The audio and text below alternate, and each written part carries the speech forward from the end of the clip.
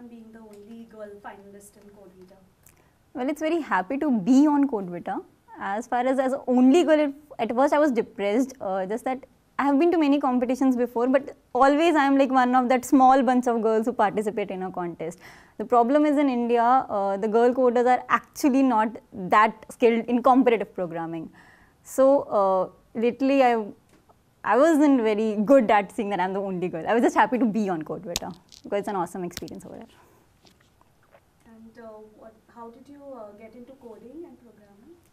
Okay, actually, I didn't know even a C of coding before I got into my BTech at IIT Patna. In my first year, I was, my roommate's boyfriend is a very good programmer.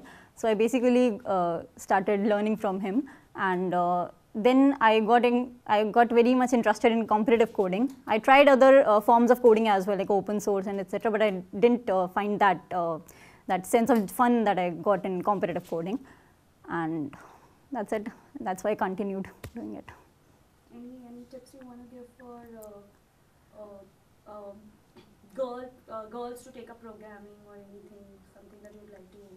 Actually, since you mentioned that in India there aren't many, so if some inspire.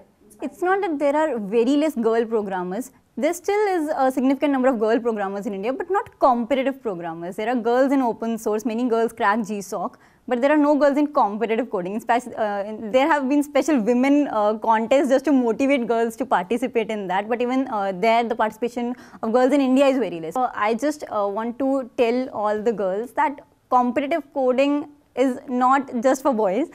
Please start coding. It's like solving problems. It's literally, it's very good, it's important, and it's fun, and you're needed over here.